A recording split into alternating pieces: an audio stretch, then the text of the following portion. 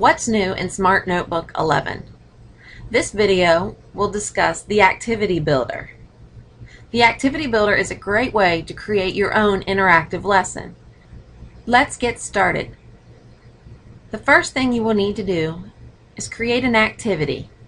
The example shown is recycling that can be done in a classroom on a daily basis. There are 6 objects placed for the students to determine whether or not they can be recycled. On the far right side is our recycling bin. The objective for the students is to drag the items that can be recycled into the recycling bin. If that is a correct item, the item will then disappear into the recycling bin. If it is an incorrect recycling item, it will be returned to its original place.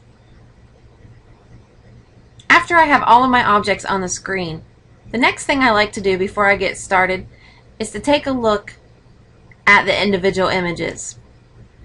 Starting with the milk carton, notice when it is dragged over top of the recycle bin, it has that white square. So I take my graphics one at a time, select them, in the drop-down menu, select Set Picture Transparency, and then using my eyedropper, select locations around the object so that the white square will no longer appear. And I do this for each of my graphics before I get started.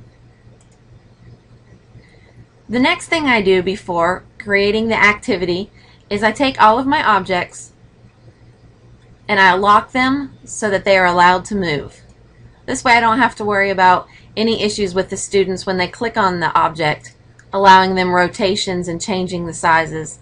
So by clicking on it and locking and allowing to move. The shortcut for locking all of your items at once is to select them all, go to a drop down, go to locking, and do allow to move. If you like the shortcut keys, the second way to do this would be to select all of your items, press the Control, the Shift, and the V.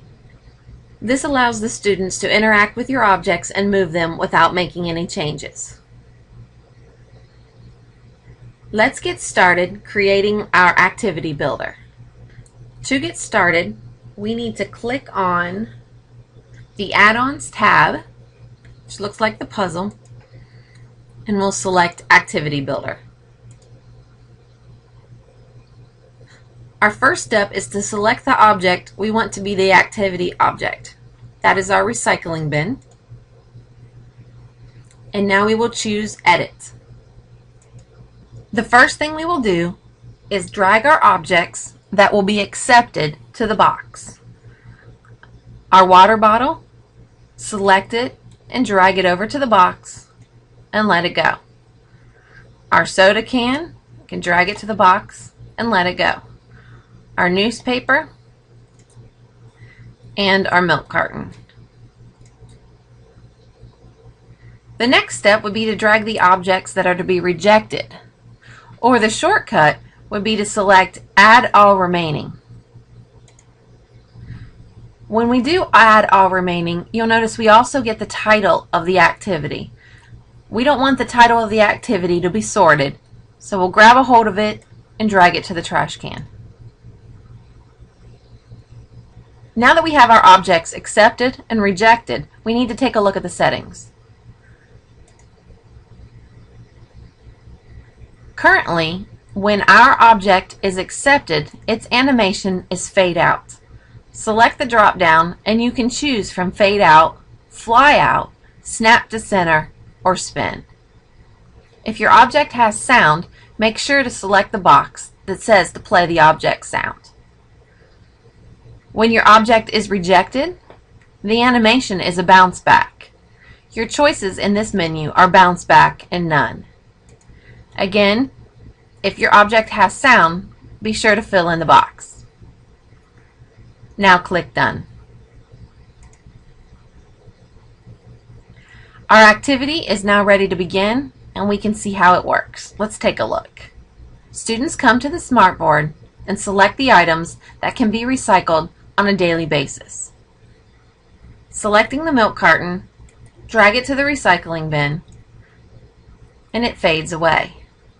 selecting the newspapers, dragging it to the recycle bin, and it fades away. Should a student choose the chair and drag it to the recycling bin, it will bounce back because that is an incorrect answer. We'll test the rest to make sure they work. The soda can and the water bottle. And finally, our student.